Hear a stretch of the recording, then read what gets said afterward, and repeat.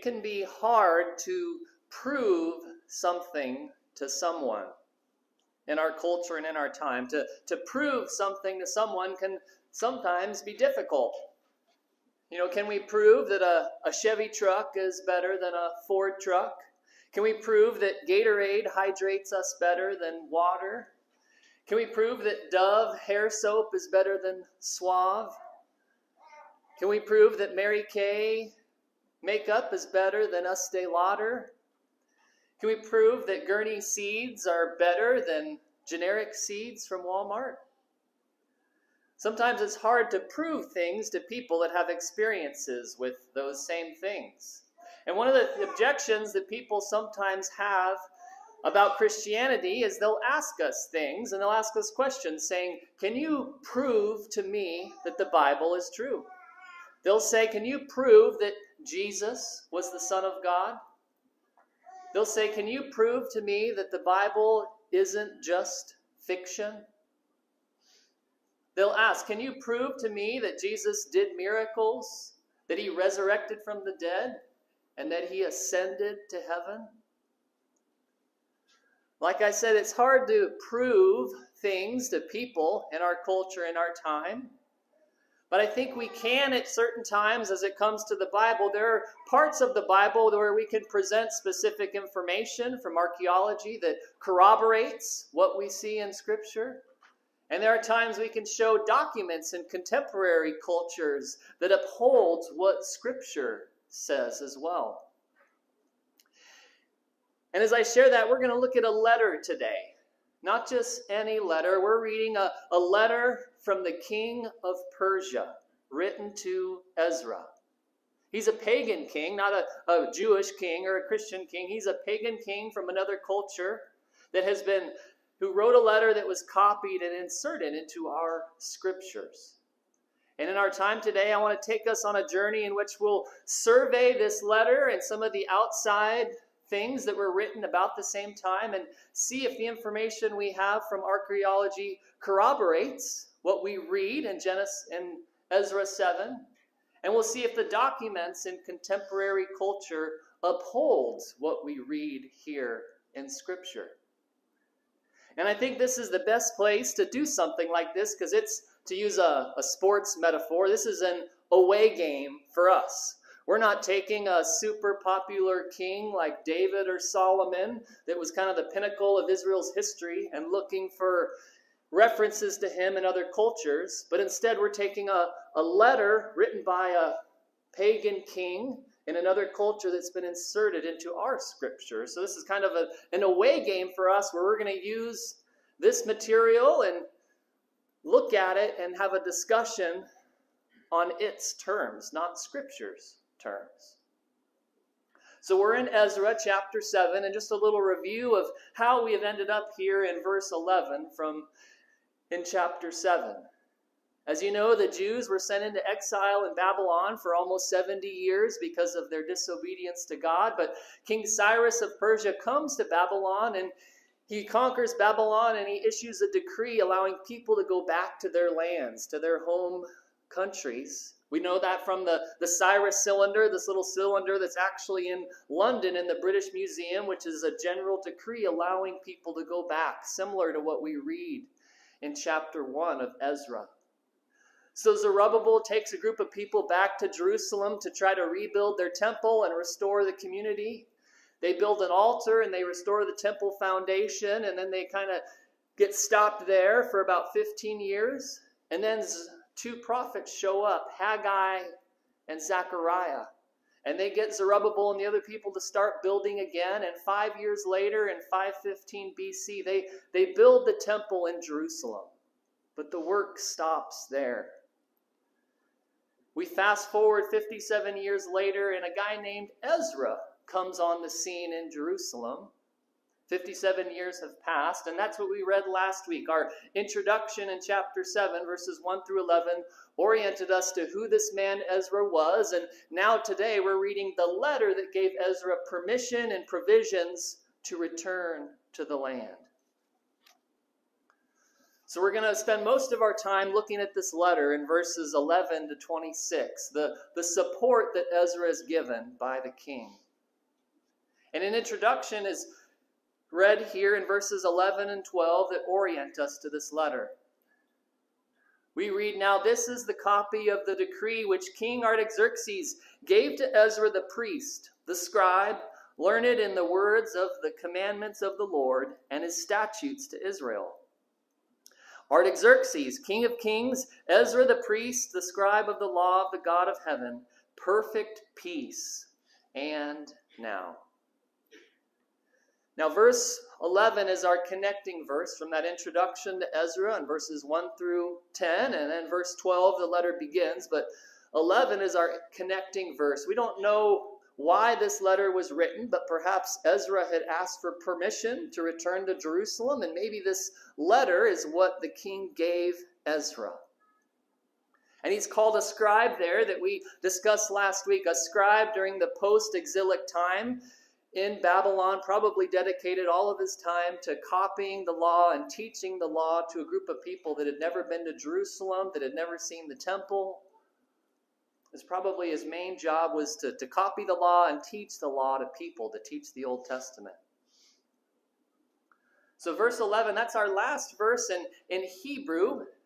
And verse 12 switches to Aramaic, because the Persians spoke in Aramaic. So verses 12 to 26 are the words that this king, Artaxerxes of Persia, probably spoke or had dictated, and it appears Ezra just copies the letter in verbatim, and he preserves it in the Aramaic language that the king would have written in.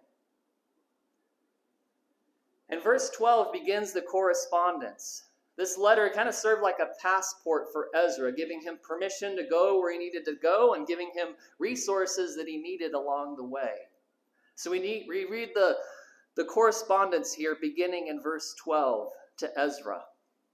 And as we look at this letter, starting in verse 12, there are 7 places I want to pause briefly where we're going to look at what the contemporary culture says about the things we read about in this letter, right? The contemporary culture connections. There are going to be 7 of them that we will see, and that I will make my case to you, and most of them are there in your notes. And the first contemporary cultural connection here we see is in the greeting in verse 12. There are 4 parts to this greeting that match other Persian letters at that time. We see the author, King Artaxerxes, King of Kings. That's the first part of this greeting. Then we see the recipient, Ezra, the priest and scribe. Then we see a greeting. In my translation, it reads perfect peace. And then we see a transition word, and now, or a transition phrase, and now. That was a common way Persian letters began at that time, with those 4 elements, and we see those same 4 elements here in this letter. Doesn't really prove anything, but it is a similar way that correspondence was written at this time in the Persian Empire. So verses 11 and 12 kind of introduce us to this letter, and then we see the permission that's given to Ezra in verses 13 to 20. And in these verses, King Artaxerxes promises provisions for the temple worship, and King Artaxerxes grants authority to Ezra and outlines responsibilities for Ezra. And there are 4 responsibilities. The first is to take people back with him in verse 13.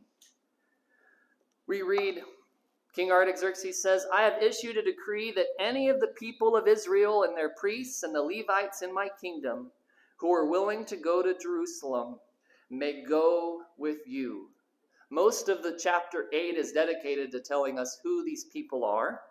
Then we see a second responsibility for Ezra to check on the law in verse 14. King Artaxerxes says, "For as much as you are sent by the king and his 7 counselors to inquire concerning Judah and Jerusalem according to the law of your God, which is in your hand." Now, our second contemporary cultural connection is regarding these 7 counselors that this king mentions. that it's the king's decree, but he also has these 7 counselors. These were men of the highest caliber that would give the king advice on matters. And there is a historian, a Greek writer and historian named Herodotus, who lived at the same time as King Artaxerxes. He was a Greek writer and historian. He lived in Persia, and he wrote about the Greek and Persian wars. And he writes about the king, and I have the citations there in your notes, about how the king of Persia often had 7 counselors that gave him advice. And there's another historian named Xenophon. He was a Greek military leader, philosopher, and historian. He was a student and a friend of the philosopher Socrates. And he writes in his book, Anabasis, about his travels in antiquity. He was about 50 years younger than King Artaxerxes, but he also tells in 2 different places of his work, Anabasis, about how the king of Persia usually had 7 counselors that gave him advice. Which is interesting if you read chapter 1 of the book of Esther, when the king of Persia issues the queen to come and she doesn't show up, there are 7 counselors that give the king advice about what to do with that queen. Chapter 1, verse 14. So we read here, what we read in this letter from the Persian king matches what historians living at the same time as this king say about the king. From Herodotus and Xenophon. And Herodotus is known as one of the best historical sources for the Persian Empire. There have been many people that have validated what he says, and from both history and archaeology. So that's our second connection, that these 7 counselors were known by people within the Persian Empire writing about it at the time of King Artaxerxes and a short time after. So the king gives Ezra a couple of responsibilities: to take the people back, to check on the law. A third responsibility is to transport money in verse 15 through 18. We read that the king says to Ezra, "Bring the silver and gold which the king and his counselors have freely offered to the God of Israel, whose dwelling is in Jerusalem, with all the silver and gold which you find in the whole province of Babylon, along with the freewill offering of the people and the priests who offered willingly for the house of their God, which is in Jerusalem. With this money, therefore, you shall diligently buy bulls, rams, lambs, with their grain offerings and their drink offerings, and offer them on the altar of the house of your God, which is in Jerusalem." Verse 18, "Whatever seems good to you and to your brothers to do with the rest of the silver and gold, you may do according to the will of your God." Now this might seem odd that a king is giving money for religious restoration and religious services, but back then, the idea of government and God being separated isn't kind of like we think now, that we don't want, them to be mixing. Instead, there were so many gods around and existing. As the king, you wanted to appease all those gods, and you wanted those gods to be on your side. So kings would often try to spend money and use their resources to get people to support the god, and therefore maybe be loyal to the king. And there's a third connection point here as we read here in verse 16. That there are some writings that I've listed there in your notes. It's a kind of secondary sources, not primary. That there were similar funds given by kings to Jews that went to live in Elephantine in Egypt, which is a southern part of Egypt, as well as other religious groups in Egypt and Babylon. Right? And I've got that in the footnotes there. Apparently, this was not just a unique thing where a king gave resources and money to these Jews. These kings regularly gave money and resources, and there's evidence of them doing it for people living in Babylon still, and in Elephantine, a specific part of Egypt. So that's our third connection there. A fourth one is by a guy named Josephus, you might have heard of. Josephus is the best-known first-century historian. He was a Jewish man fighting in the Jewish wars, but he got captured by the Romans and kind of defects to the Romans and spent the rest of his life writing a history of different things, mostly about the Jewish history. And in there, Josephus talks about how there was a common practice for Jews living outside of Jerusalem, wherever they might have been, to send money to Jerusalem to help Jews, kind of in a similar way here. But that stopped during one of the wars when the king of the Roman Empire forced the Jews to send their money and resources to Jupiter instead, which was a big issue. But Josephus says this was a common practice for centuries before that. So that's our third connection that we see. So we have these responsibilities that are given to Ezra. The fourth one we see in 19 and 20.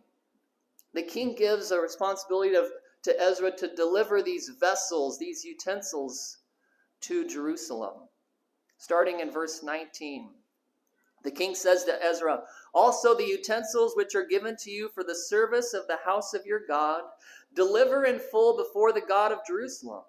The rest of the needs for the house of your God, for which you may have occasion to provide for it from the royal treasury." See, this had already been done in chapter 1 by Cyrus. He had told Zerubbabel to take all the vessels back, but maybe there were some that they had overlooked. Maybe the Persian king had donated some and given some. We're not sure why, but chapter 8 again gives us more details, and there's 122 of these items that they bring back with them. So that's the permission that King Artaxerxes of Persia gives to Ezra to return. Then we read specifically in verses 21 to 24 this commission, this focused task that the king gives to Ezra. Verse 21 reads, "I, even I, King Artaxerxes, issue a decree to all the treasurers who are in the provinces beyond the river, that whatever Ezra the priest, the scribe of the law of the God of heaven, may require of you, it shall be done diligently. Up to 100 talents of silver, 100 cores of wheat, 100 baths of wine, 100 baths of oil and salt as needed. Whatever is commanded by the God of heaven, let it be done with zeal for the house of the God of heaven, so that there will not be wrath against the kingdom of the king and his sons. We also inform you that it is not allowed to impose tax, tribute, or toll on any of the priests, Levites, singers, doorkeepers, Nethinim, or servants of the house of God." See, in these 4 verses, 21 to 24, King Artaxerxes provides permission to Ezra to withdraw funds from the areas west of the Euphrates River, that area beyond the river. The king directs the treasurers in that area to give to Ezra what he might need. We read about that silver, wheat, wine, oil, and salt. And this is where we see our 5th contemporary connection there, specifically on those issues. A man named Antiochus III, who was a Greek king from 241 to 187 BC, so about 200 years later, he gave similar resources to Jews in Jerusalem for the worship of Yahweh. Again, we read about this from Josephus, who writes in the 1st century about that. But Josephus describes how Antiochus III, a Greek king, specifically gave animals, wine, oil, silver, flour, wheat, and salt. He gave those specific issues for Jews living in the same city to worship their God. So again, does this prove anything? Not sure, but they are close connections and parallels. That's in verse 22. And then verse 24, we have a 6th connection to the culture at that time. That same king, Antiochus III, and another king, Darius, who was 2 kings before Artaxerxes. It goes Darius, Xerxes, Artaxerxes. Artaxerxes is the one writing this letter. So 2 kings prior to Artaxerxes, Darius, they gave a similar tax exemption for temple personnel, which we learn about from Josephus again in his book Antiquities of the Jews. He gave an exemption for temple personnel at that time to not have to pay taxes, people that worked in the Jewish temple. And then Darius, who was a Persian king, we have a letter of him writing to a man named Gadatas in Ionium, an area of Turkey. He writes a letter to this man that was taxing people working at the temple. And Darius condemns this man and tells him he needs to stop because the people in this case were working on the garden outside of the temple. And Darius said they should be exempt from paying taxes. Very similar to what Artaxerxes says here in Scripture to Ezra and his people returning. The last part of this letter, the verses 25 and 26, are more of a deputation, kind of giving Ezra even more permission to establish law and order in the land. Verse 25, King Artaxerxes writes, "You, Ezra, according to the wisdom of your God, which is in your hand, appoint magistrates and judges, that they may judge all the people who are in the province beyond the river, even all those who know the laws of your God. And you may teach anyone who is ignorant of them. Whoever will not observe the law of your God and the law of the king, let judgment be executed upon him strictly, whether for death or for banishment or for confiscation of goods or for imprisonment." In these two verses, the king gives Ezra, he provides Ezra permission to withdraw, to establish kind of a judicial system and set up an educational system to teach people about it. He grants Ezra authority to institute judicial reforms in the area. He gives Ezra permission to appoint magistrates and judges in the region, and gives Ezra a formal position in the region to establish laws. And that leads to our seventh connection to culture. Again, Darius, who was the king 2 kings before Artaxerxes, he had sent a man named Uda-Jehorasenet. Out of all the old names I've ever read, that is probably the most difficult one. And I practiced it 3 or 4 times. Darius the first sent this man, who was a priest and scholar, similar to Ezra, to Egypt to establish law and order in Egypt. And this took place in 518 to 503 BC, so about 50 years before Artaxerxes. King Darius sent this man to Egypt, which you'd have to travel past Jerusalem to get to Egypt. And this man spent those years, those 15 years, codifying the Egyptian laws with another group of men and establishing a system.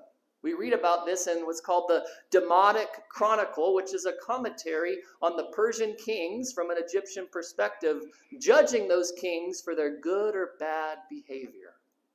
Very similar to what we see King Artaxerxes doing about 75 years later.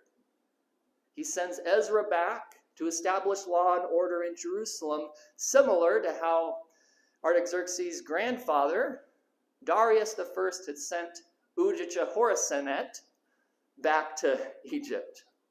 Okay? So that's our letter, the support for Ezra.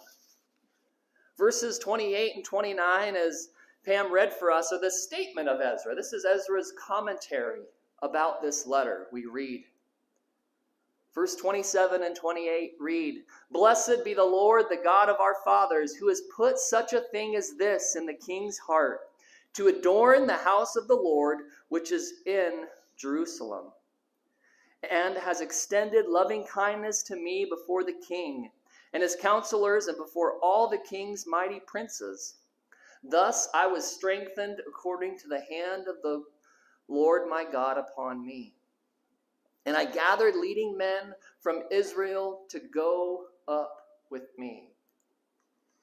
Now here, as we read in Ezra, the book of Ezra, verse 27 transitions back to the Hebrew text. And we probably could have had an 8th cultural connection here, because people that study Aramaic would read that letter and classify it as the dialect of Aramaic, which they call Imperial Aramaic. It was common from 700 BC to 200 BC.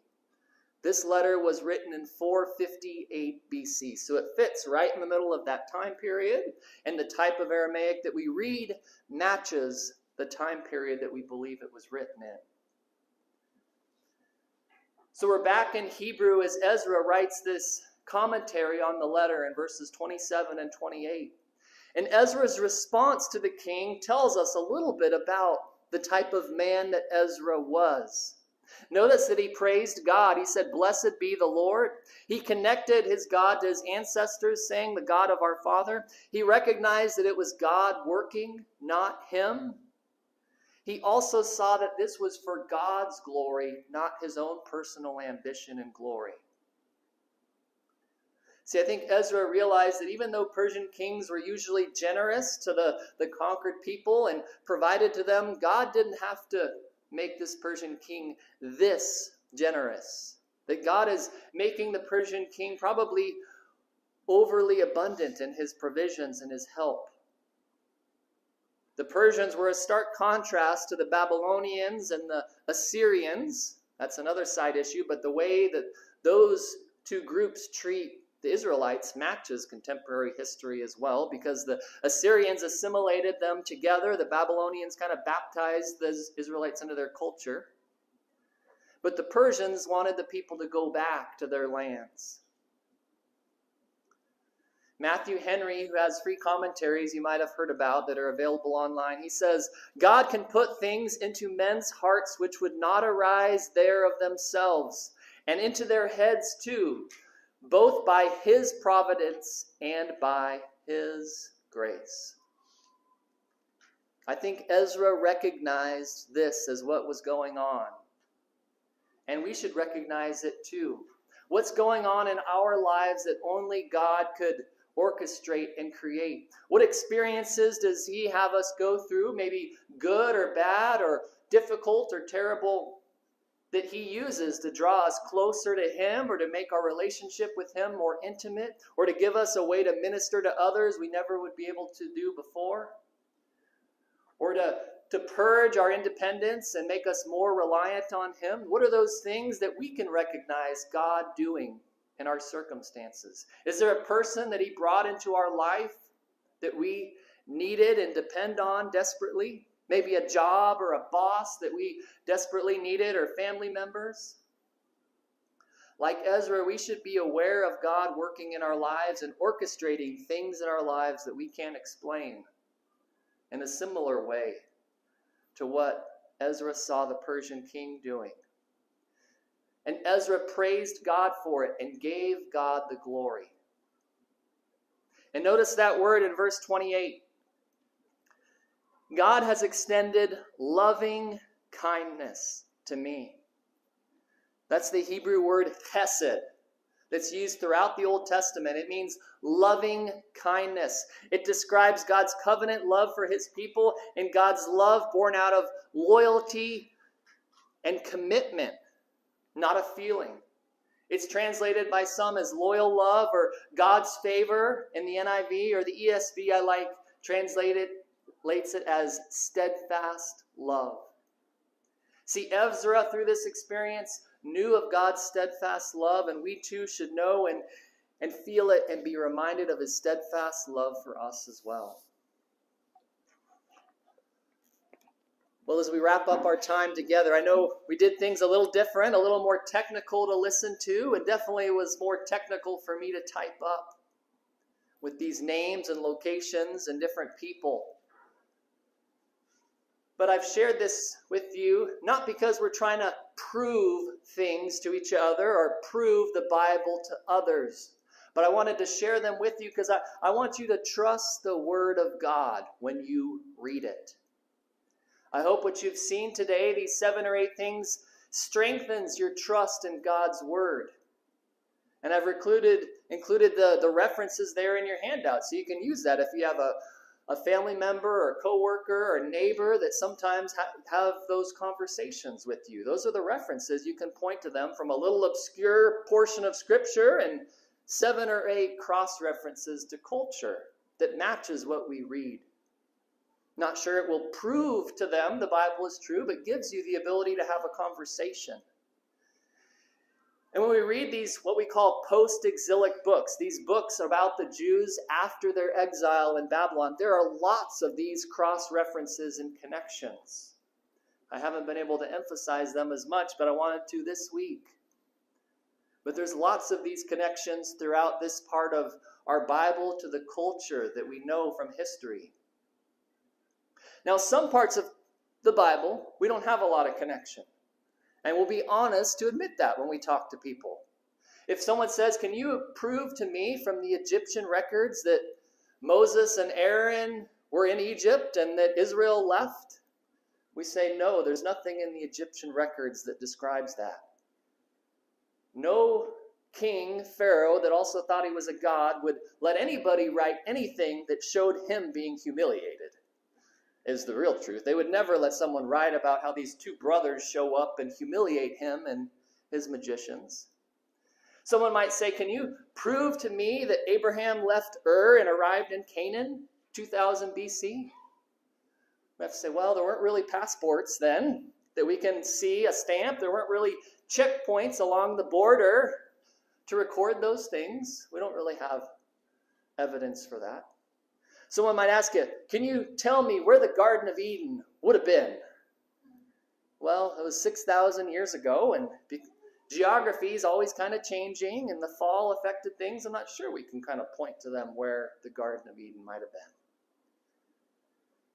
But I hope you've seen today through these 7 connections in this part of Scripture, in the book of Ezra, there is lots of reasons we trust God's Word.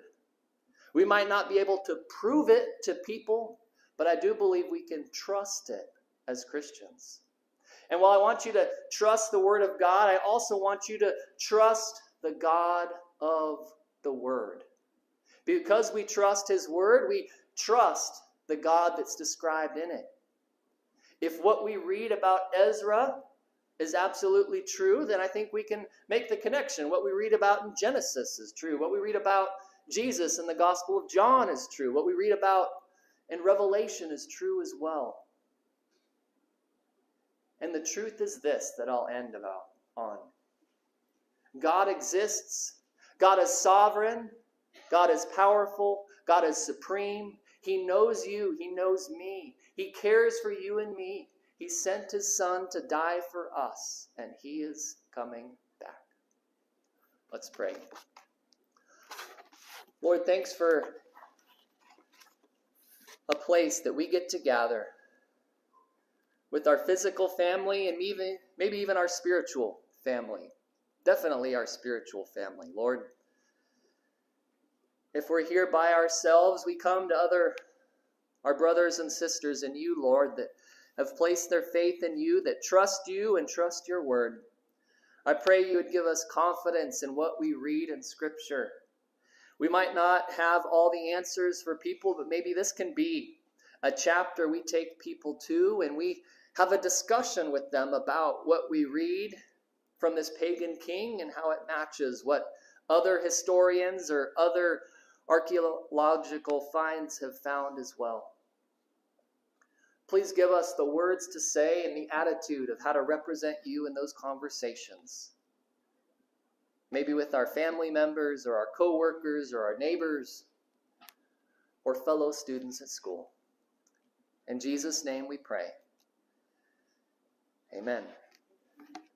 I'll invite you to stand for the benediction and we'll be dismissed.